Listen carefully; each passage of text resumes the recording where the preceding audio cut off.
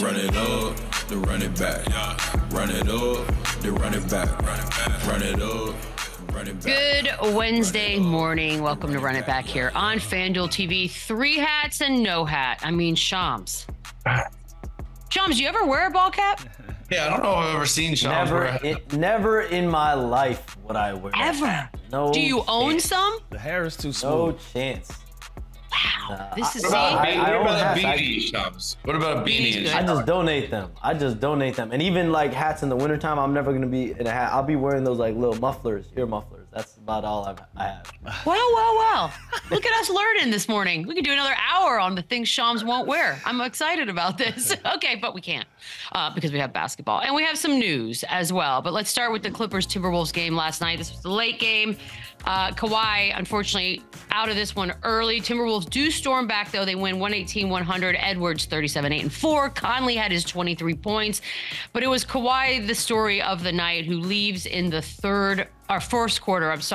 Shams, this is just one of those moments where you're like, no, not again. Please don't be. But he left first quarter. What's the latest on Kawhi Leonard? Yeah, there was a drive that Kawhi Leonard made in that first quarter. He made the bucket, but you could tell when he landed, he grimaced, went and tugged at his back a little bit. He left the game with back spasms. He was walking gingerly post-game as he was exiting the arena. He's been dealing with it for at least the last few days. He was so uncomfortable. The Clippers said he, instead of sitting on the bench, decided it was best for him to go home. And there's obvious concern when it comes to back spasms. It really just depends on how your back reacts to treatment over the coming days.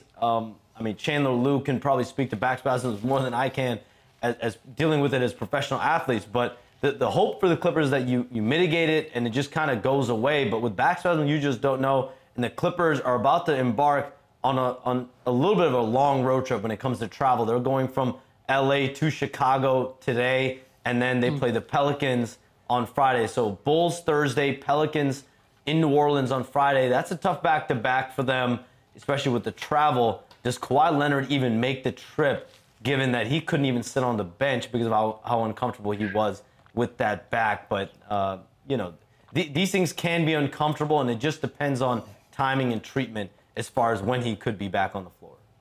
Oh, and they're sitting there in the 4 spot. Chandler, you up first. The reaction to this news and it being a back issue, which seems to be something you can never predict.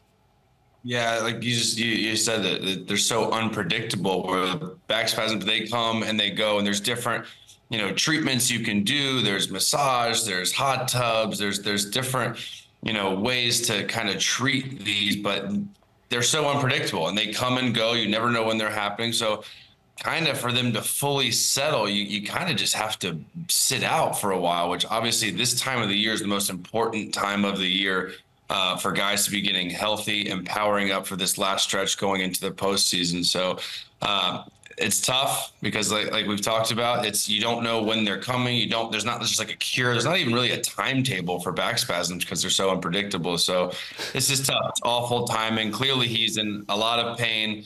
And this bothers you every single movement you make. It's not like something you can really play through. It affects your lateral movement, your jumping, your offense. It kind of affects everything. So it's definitely not good. The flip side, the Clippers are a very deep team. So this is the luxury, not like a Boston and a Denver. If they lose a key player, they don't have much to kind of sub in there, and it's not easy just to replace Kawhi Leonard. But hopefully these just kind of chill out, settle down, and he can get back in the lineup quick and not miss too much time. Yeah, and I can attest to it. I played basketball for the first time in about 6 months. I'm dealing with back spasms right now. I'm dealing with back spasms right now. Extremely uncomfortable, especially when you're playing at the pro level and you're Kawhi Leonard and you're trying to win an NBA championship. Completely different standard than what I'm dealing with. And I'm telling you right now, I'm having a hard time walking around, even laying in my bed, just trying to find some comfort, And so I sympathize with Kawhi, and this is going to be a major impact on the Clippers, man. I thought once they made this trade for James Harden, Paul George came out of it as the best player that was going to benefit the most from it. As time went on, it was clear that it was going to be Kawhi Leonard, and he was the best player. And this is going to be very impactful when you talk about the Clippers. They're best when they're whole, and for this guy to go out, it's going to be interesting to see what Paul George and James Harden can do along with the rest of the cast of guys, you know. And so not just even on the offensive end, defensively, Kawhi Leonard is going to be their anchor along with, you know, sending guys to the 7-footer Zubac back there. So, you know, this is going to be impactful. It'll be interesting to see how long he sits out.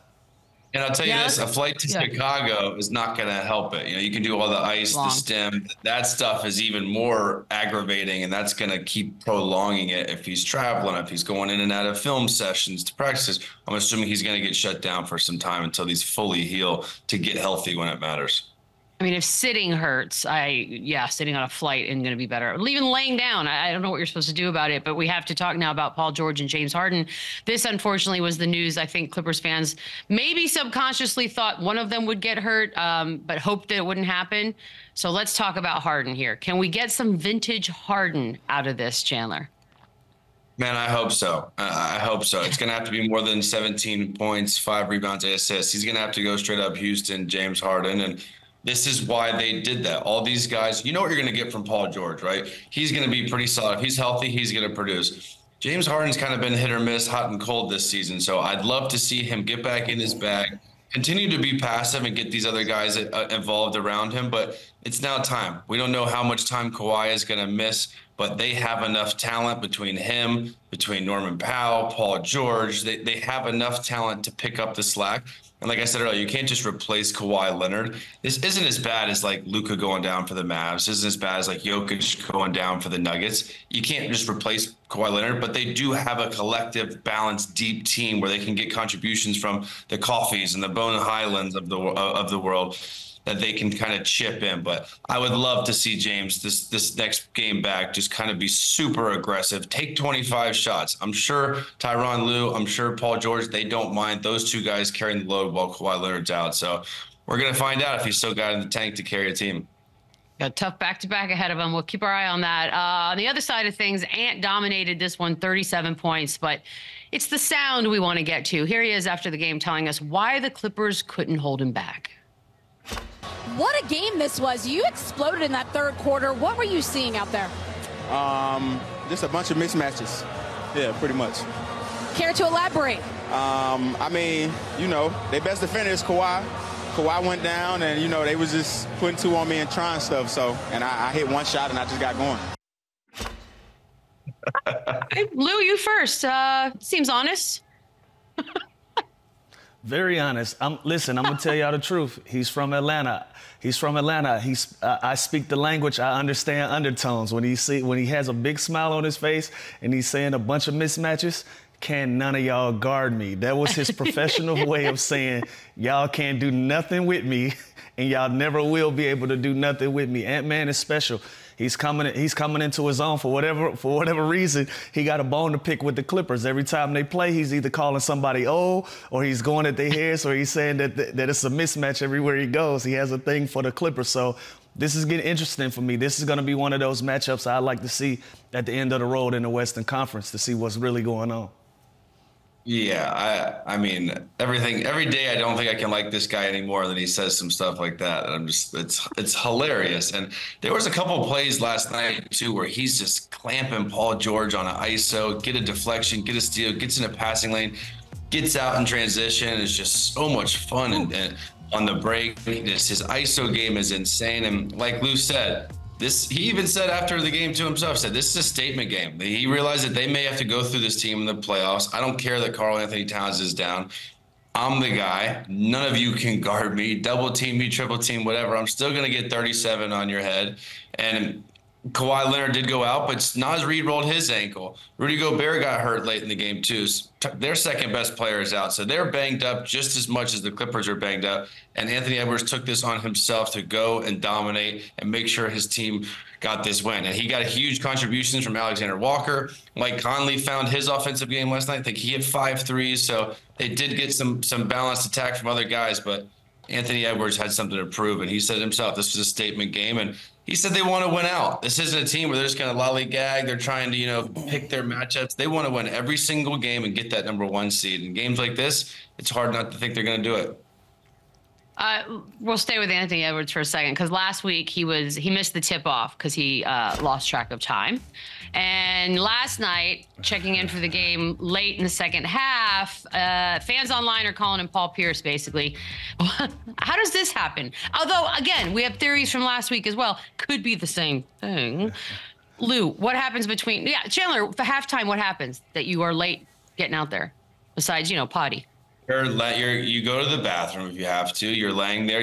Coach comes in, talks for 20 seconds to 2 minutes, kind of stretching, foam rolling, and you get back out there with, 4, 5, 6 minutes on the clock and you shoot. But yeah, I think it's time for his agent to kind of get an endorsement deal here with Pepto or the Imodium because clearly he's got a real stomach issue for this to be happening twice.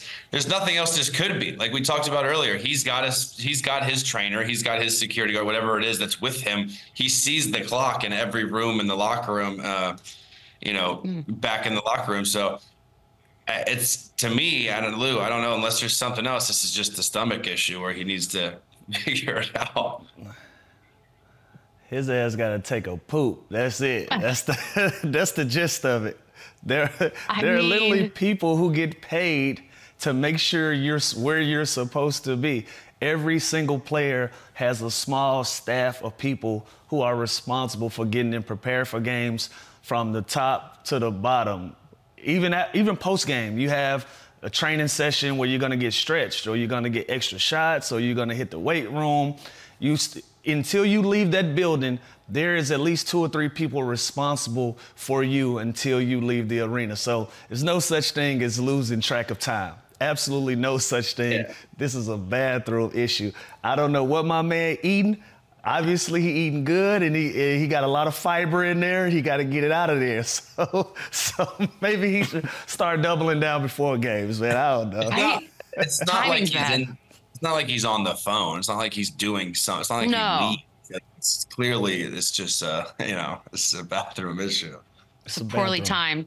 Celebrities are just like us. I will say, Lou, I don't know. When I first started playing, the clock would start, we'd get out there like 9, 8 minutes. But last year I played, people are running out there with a minute on the clock, taking one shot, stretch it, and start the second half. Yeah. So the halftime warm-up has gotten shorter and shorter. Fair. That's fair. All right. You mentioned it a little bit, Chandler, that Rudy Gobert went down with an injury in this one. Gotta hate this time of year sometimes. Shams, what's the latest on Gobert? Yeah, Rudy Gobert got x-rays on his ribs. I mean, you could tell he tugged at it. Anytime he has that and post-game, apparently he was having trouble breathing, walking. But I'm told x-rays were negative. So the hope is that it's just a contusion, just a bruise of the rib area. But that's still going to be painful, something that he's going to have to deal with, even if it is just bruised ribs. Sometimes I wish you could just start the playoffs in October. Let's move on. Pacers, Thunder. This is a good one. Turner, Halliburton. Big lead for the Thunder over 121-111. Miles Turner at 24-4-4 blocks. Halliburton with 18-12-4. Holmgren, 15-13, and SGA with 30-10-5. Back-to-back impressive wins for this Indiana team right now. They're over the Magic, over OKC. They're 1.5 back of the Knicks for 4th place in the East. And as we go down this final stretch, do they have enough, Chandler, to shock some people in the East? Oh, which is okay. Sorry about that. Those are some crazy highlights. What are you drinking, Lou? Oh, don't ask. OJ, brother, you know the vibes. You've been in the studio with me. You know what I got. Listen, again, we've talked about this all season long. The Pacers, the way they play, the way they get up and down, the way they shoot threes, they're going to create mismatches. They're going to be a tough matchup for whoever they draw in the playoff.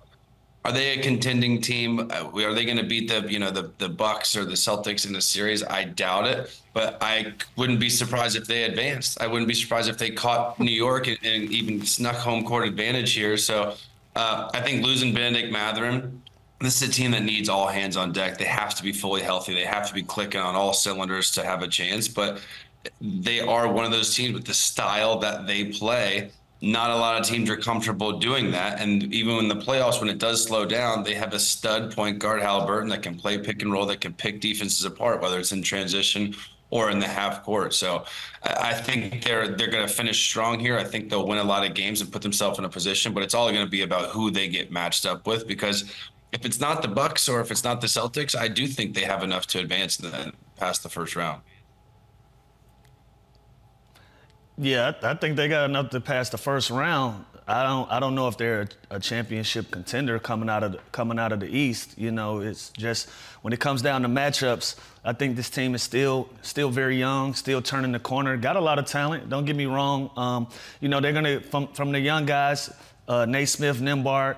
They're gonna give them looks. You know, we don't talk about Miles Turner enough with the Siakam and Halliburton combination. You know, they got a lot of good pieces, but when you talk about the Bostons of the world, when you talk about the Knicks, talk about Cleveland, and obviously you're going to talk about Milwaukee as well. I don't really see them going through those levels of teams to get out of the conference. And so I think they're built for the future, not right now.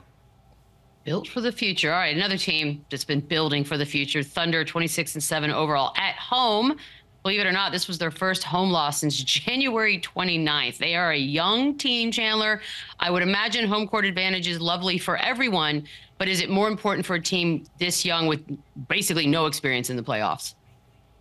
1,000%. And they're going to get home court advantage, and they've proved how good they are at home. And the playoffs, coaches would always tell us it's a different monster, it's a different game, the intensity, the atmosphere, and that's true. I remember my first playoff series was actually at Oklahoma City when I was Houston with the Russ and KD.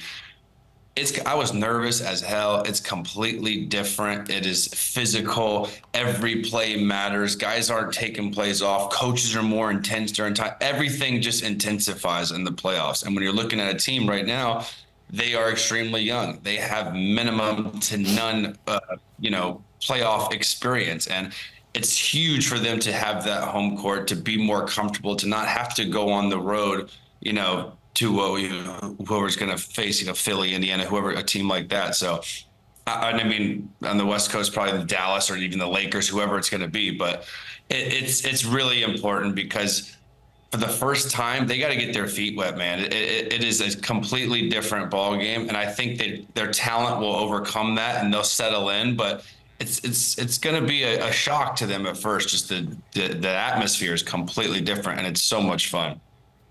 Going to be a blast. Shams, we got to get some scoops from you. Oh, man. So Saturday night was the Şengün injury. He went down. That was a big one.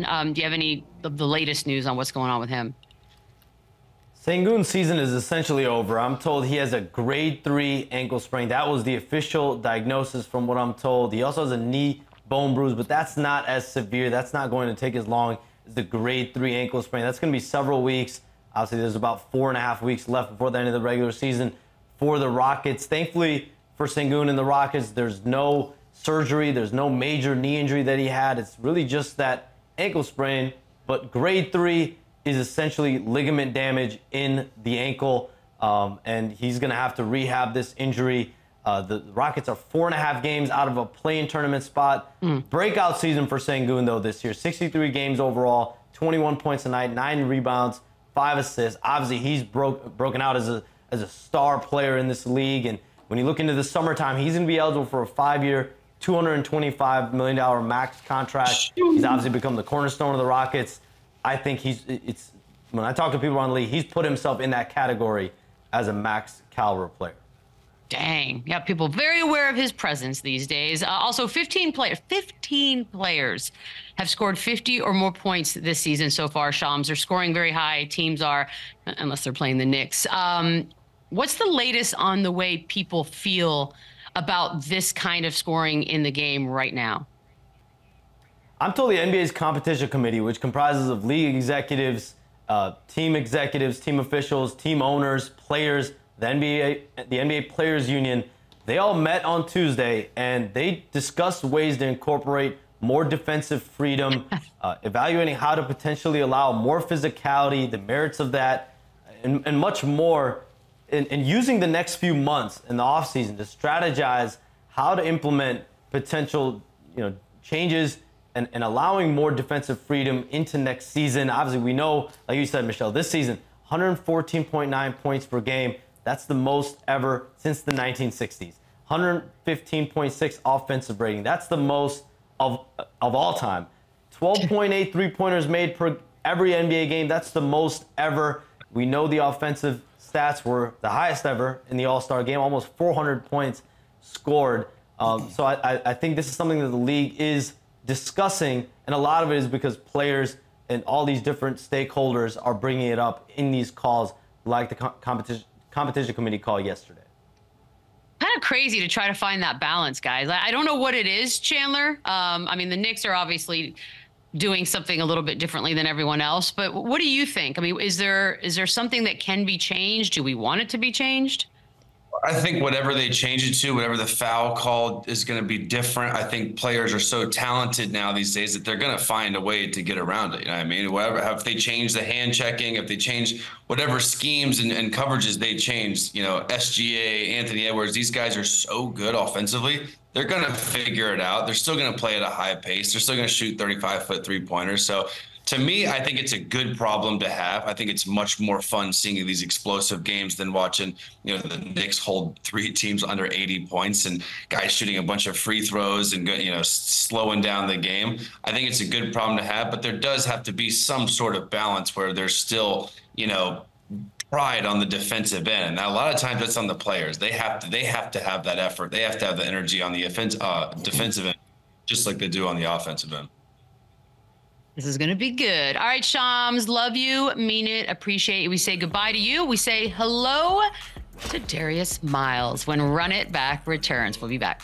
Run it back, yeah. Run it up, then run it back, yeah. This the game winner. Stack it up, I earn my clout. And I just hit the game winner.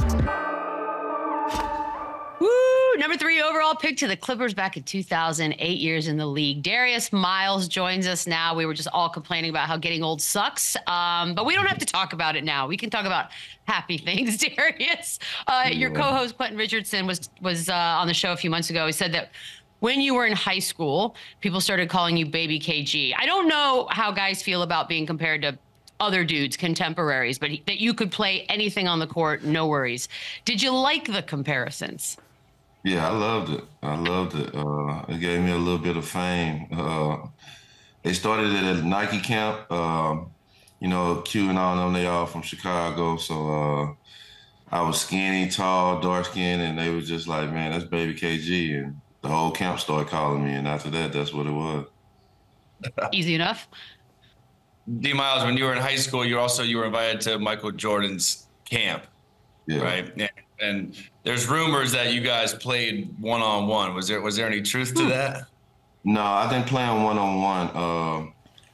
I played against him my first time playing, and you know, everybody was kind of scared to guard him. So I stepped up to the plate. I was only like going to be in 10th grade, so I stepped up to the plate like I guard him, and he just like he hit every shot he took. But I blocked the shot once. But after that game, he switched teams and made me play with him for the rest of the week. And that showed that it made me confident because it showed that he respected how hard I played and how competitive I was at high school against him. Man, that's awesome. Great. And there's also stories is it true that he convinced you to not sign with And1 and to sign with Nike and Jumpman? Yeah, we was going to Jordan camp every year since my sophomore year, every summer. And after my senior year, we went to Santa Barbara Jordan camp again, and we was draped down in And1 gear because they sent us so much stuff. And we was trying to get a Nike deal, but Nike was kind of, you know, BSing. So we draped in And1, and when he looked at us, he was like, man, why y'all got that on? And we was like, we can't get a deal. You know, we want to be with Nike. And he was like, all right. So our agent called us that next morning, and people knocking on our door, and they sent us boxes of Jordan stuff. And my agent was like, what did y'all do? We was like, nothing. And he signed me and Q to Jordan and made Nike pay us. Oh, that's perfect.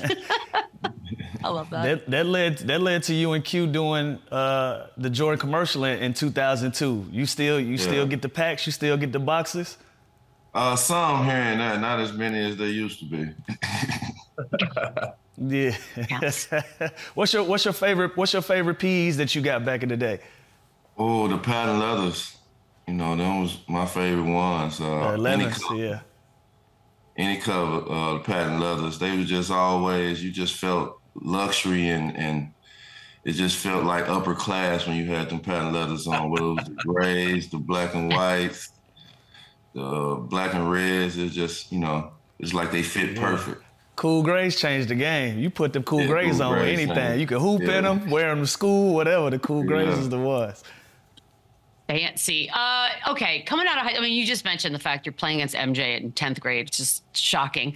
But you come out of high school, what kind of pressure, if any, did you feel? Or were you so young that maybe that didn't even register yet for you?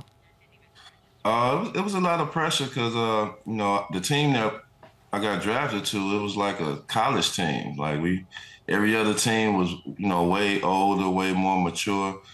And back in that day, a lot of organizations and a lot of players really wasn't fond of guys coming straight out of high school. So, you know, it's like we had to prove ourselves a little bit more because we skipped the process of college like everybody else. And, you know, when you go into a team and guys that been in college or guys that been in the league for a while, they like, man, you ain't finna let this high school guy come in and, you know, take spots. So it was a lot of pressure. Every game you had to prove yourself, you know, to get your peers, to get the respect from your peers. Did you ever, even now, think if you could do it all over again, would you have changed anything? Would you have gone to college? Had you given that thought? Was there a college you would have gone to? You were committed to St. John's, right? Yeah, I committed to St. John's. Before my senior year, I committed to St. John's. But the coach, Mike Jarvis, you know, great man. You know, he could have been telling me anything, but he was like, "Man, you're a top 5 pick. You know, wow, you shouldn't go to college." But I wouldn't change nothing. Only time I missed college is when, you know, the guys had them college stories about the dorm room and all that other stuff. But outside of that, love the process, love the guys I came into the league with. And I would have been a higher draft pick. I would have been a higher draft pick after my sophomore and junior year. I stayed all 4 years. It was so much fun. Lou says no. Nah, hell no, Hey, D-Miles, we did the right thing. Forget that dorm. We was in luxury Ritz-Carltons in 4 seasons. We good. That's true. There was no NIL. We had to get bread under the table. It wasn't legal like it is now. But you know, like it didn't really change because with the Clippers, we was working out at Southwest Junior College. That's where our practice facility was. We had to use their gym, so it really didn't feel like the league. It felt like halfway the league because Clippers weren't doing stuff like that back then. Yeah, listen, when I got drafted by the Sixers, we practiced at a spot called PCOM. It was like a medical college, and we used the gym. Like, we couldn't even come in and get extra shots or anything. They like, yo, the gym is booked up for the rest of the day when y'all done. Take showers. So we had to go home and take a shower. Wow. I understand that experience. So when you came in with the Clips, your first game was against Karl Malone and John Stockton, who's obviously the legendary pick and rollers. How was that first game? What was that experience like? Was you nervous? Man, it was surreal. I didn't know John Stockton was that big. Like you know, you see him on TV, he looked like a smaller guy, but he was real tall and big. And then Karl Malone arms. So we kind of got into it with him and Olin Polyny and all them, and, you know, we couldn't back down. And I just think back on, I was like, man, he would have kicked my ass if I would have ran up on him because I was sticks and bones. But his arms was so big, and he was so big to get around him. And just the size of the game, we was way faster and quicker, but they knew more than us. And then that's when I really, really realized that this game is a whole nother level. You got to think it out too. Yeah, D-Miles, during that same time on the Clips, you were playing in the same building as the Shaq and Kobe three-peat team. And I always wonder, especially during those times, was there any beef? Like, was there jealousy? Was there even more of a rivalry, like sharing that same arena? No, we beat them every year. We beat them in the regular season like once or twice. Shaq was like a big brother. When we got to LA, like he took us in like we was little bros, you know, invited us to his house, invited us to different events. Kobe was younger, so every time we played, Kobe was up for the challenge. And, you know, they team was older. So Phil and Kobe used to always want to, like, demolish us. But it really wasn't no beef or no problem or nothing like that. I think we kind of grabbed our fan base from the grassroots and, you know, came on up from that. They liked the way we played and how hard we played. That was the Shaq as a cop phase. Always great video and pictures from that era. Is it true he pulled you over? Yeah, the 405? Yeah. How'd that go? Yeah, he made me late for practice, pulled me over. I guess they didn't have practice, and man, he pulled me over, and the rest was history from there. I told him, you got to pay my fine. He said, I got you. I went on to practice. What a fun thing to be able to do to friends. Wait, did you know it was him immediately, by the way? Like, could you tell in your rear view? I was looking down. I was looking down in my glove compartment trying to grab all my proper paperwork. Yeah. And I looked up, I was like, man, you know he police for real. Yeah. Yeah, he actually police. He told me stories about how he'll pull people over or go to people's houses and they think they're getting punked or it's a prank because it's Shaq, so they don't take it serious. But he a real police officer. That's awesome. Yeah, legit. Go ahead. He legit. I wanted to know, you played. He real 12. Yeah. But I wanted to ask you, man. You only played 2 seasons with the Clips. Why you think things ended so early, so quick? I think it's just the organization, just how they was ran. We had all that talent, but we had enough money to pay 2 superstars max money. There wasn't nobody on the team making no money or nothing like that. I just think that the organization really wasn't looking or believed in themselves to be a good organization. Wow. So Darius, after that year, you're traded to Cleveland, and that was before LeBron gets there. And that whole year, you're basically tanking to get the #1 pick to get LeBron. What was that process like, just knowing the ownership is trying to lose games to get this, this next prodigy kid? I never lost like that ever in my life. I didn't understand it completely. I was going to LeBron games. His games was way more packed than our games. Like, everybody was going to his games. So I was hoping that we didn't have a game on the day that they had a game because, his games was live. So going to his game this whole senior year, but I never been through that much losing. Like, I think we won 16 games out of 82. I ain't never felt nothing like that. It was an experience for me. But the next year, the town changed when we got LeBron. Yeah, it's crazy when we think about the year before a team becomes great. Forget about what that felt like. At the end of that season, there was a local reporter that asked you guys about the possibility of LeBron coming to the Cavs. Carlos Boozer had said that the Cavs had better guys on the team. We're doing this. You said this. We got the video. Roll it. I don't think you can really just bring a high school player in and really just think your team gonna really turn around like that. Baby Darius. All right. It's one of those hot takes gone cold. Is it weird to watch that now, knowing how it all played out? No, because they just played clips and they edited. If you really listen to everything that I said, I was taking up for LeBron. Like, they was trying to put all this pressure on him. They was trying to do all this other stuff. Like, I was with LeBron like his senior year. I used to go over his house. I used to go to the games and all that stuff. We had a relationship before he came to the Cleveland. So if you really look at the whole interview and everything they saying, I'm a country boy, so I probably used a lot of wording that they might not have understood in a slang type way. But in that statement, if you listen to everything I said, I was taking up for him because I was like, man, y'all ain't finna put pressure on my man like that to just turn something around. Like, and if you know what team we was on, we won 16 out of 82. It wasn't all happy-go-lucky around there. Everything wasn't fine and dandy. So, knowing what we went through last year, you're not going to put no pressure on my man to come in and just turn this organization around, and we was the worst team in the NBA like that. Like, it's never been done like that before. So, you know, when I see that clip, you know, it's all love and good. You know, this is that new day and era where they take something, they try to run with it. But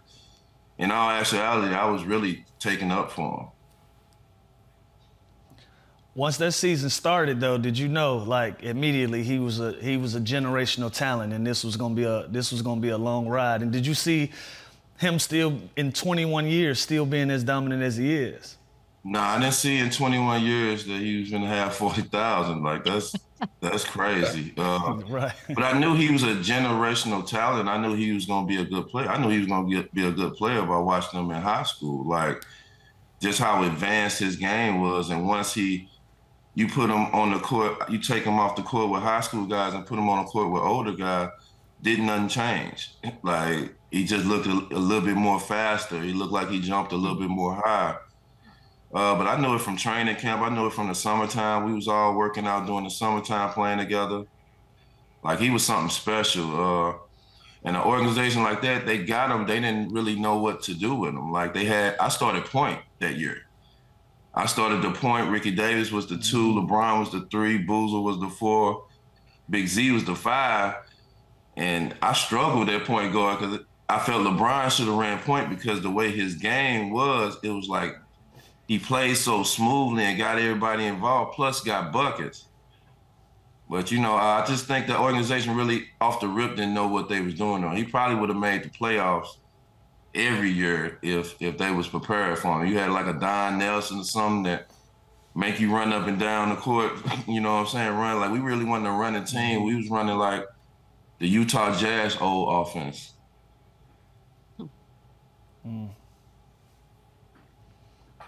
Chandler. Lou, you got to follow. Darius, when you went to Portland, then you had your career high. You had 47 points, and that was coming off the bench against the Nuggets and Carmelo Anthony. What was that like? Was there extra juice there going against Melo? You just get high. How do you do that? How do you have 47 off the bench? It was just one of them nights. I had a good night before. You know, Lou might know something about that. I had a good night before in Denver, and yeah, it was just one of them nights. I just felt good. It organically just happened, and I was just on fire. It was another team that was, you know, trying to rebuild and trying to find a place. They got rid of Sheed, and we got rid of a lot of players to be a contender again. But that night just felt good. It really didn't matter whether it was Melo or anybody else. It was just a good night for me. 47 off the bench. All right, we're in the final stretch here, Darius. Are there any teams right now, East, West, both, that in your mind stand out as they will be in the finals? They have a real shot. You know, I got my guy, Jason Tatum, you know, a St. Louis boy. So, you know, I'm thinking those Celtics is really standing out for me to be in the finals. I'm rooting for the Clippers on the West Side to go. That's about it. No, the lose too. The Kawhi thing last night was a tough one. I got to ask you this because it'll settle the argument once and for all on this show, guys. Whatever he says goes. Who do you have as Rookie of the Year? Whoa. Man, I got Big Wemby. Yeah. I got Big Wemby. Yes. There's an argument because Chandler won't do it. Well, listen, his rookie year is insane. It's unbelievable. And I feel like we're literally talking about the rookie with similar stats on the worst team in the West with similar stats on the best team in the West. So does winning matter when you vote for this stuff? Maybe, I know MVP, it does. For All-Star, it does. So now Rookie of the Year, it doesn't. It's an individual award, you know. Yeah, I think Wemby is, man, it's just crazy, like, what he's capable of doing. And like I say, this is just his fill-out year. Like, it's going to be great. He could possibly win Defensive Player of the Year and Rookie of the Year. So it's getting ugly. My only problem, though, D, my only issue is we pick and choose who gets the privilege of saying it's an individual award. Like, some guys are going to get judged based on wins and losses. And then you have guys like a Wemby who's in dead last, but the stats are so good, it's like, shit, it's an individual award. That's where my beef come in. Like, if I'm Chet and I'm averaging close to 18 points a game and I'm basically on a lot of given nights, the second or third best player on that team. It ain't like I'm just a shoe-in or I'm just a throw-in on that team. And I've been flirting from being on the team from 1, 2, and 3 spots all season. Like, I would feel some way about that. You're definitely right. You should. But we watched LeBron win the Rookie of the Year over Carmelo, and Carmelo made the playoffs the first year. And he led his team to the playoffs.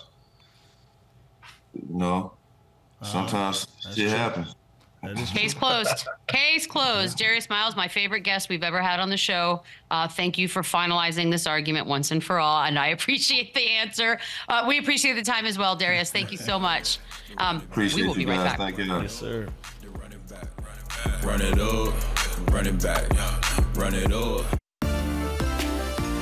Around the league we go. Yeah, they lost to Houston, but that doesn't mean we can't show you this. Hoo-wee! Go, Gadget Arms. What do we think here? This is like something I would do against my little nephew on like a Nerf hoop. Yes, that's what it feels like. Like, it doesn't feel like he's supposed to be on that floor with those guys right now. It's like he doesn't even touch it with his other hand. He doesn't even gather. It looks like he's doing like a swoopy finger roll, and the man dunks the ball from damn near outside the paint. He barely has to jump. Like, that's insanity to me. I will say, we're making like this like weird beef in the Rookie of the Year. The dude is unbelievable. Like, I can't wait until he like 20, 30 pounds. This guy is going to be insane. I wonder how much he's put on. Like, I know they said between when he got drafted and then he got, who's playing tricks with us? Are you doing magic tricks? What's going on? They said he put on 20 or 19 pounds, but I ain't seeing it. Okay, don't move so we can go on to the next story. Knicks defense. Yes, they are playing it. They are playing it very, very well. First team in 12 years to hold opponents under 83 straight games. And obviously it's a Tibbs coach team. Why wouldn't it be? Okay. They got OG Anunoby back last night, and it was a completely different outcome than playing the Sixers over the weekend. Is this defense enough to do something, Lou? I mean, is this, I know we've looked at the East and we got Boston moving on, yada, yada. But it's kind of special what they're doing, no? Or is it just me being a homer because I'm here right now? It could be viewed as that. I'm going to tiptoe around this because I got a lot of love in New York, and I don't want to upset the Knicks faithful. But, they hadn't scored 100 points either in 2 out of 3 of those games. And so if you're not going to be able to score the basketball, it is a good thing for you to be able to hang your hat on being able to stop teams. This is one of those things where coaches tell you, on the nights that we're struggling on the offensive end, we just got to get stops and give ourselves the opportunity to win the game. The Knicks have been doing that. I would like to see them put 115, 120 on the board because they like to play a little fast with some tempo. I think that's when Jalen Brunson is at his best, when he's in that open court, when he's able to chop defenses down before they're able to set up their defenses. But they've been able to do this 3 straight games. It's something that they could be proud of, but they also got to get their offensive game going again as well. Yeah, I mean, listen, 3 straight games, I don't care who it's against. It's impressive. And you can chalk it up to a bad shooting night here and there. That's for a 1 quarter or 1/2. 3 straight games. That's a pretty big sample size to keep under 80 points, especially all we talk about all year long is how good guys are offensively, how much talent there is, how fast they play.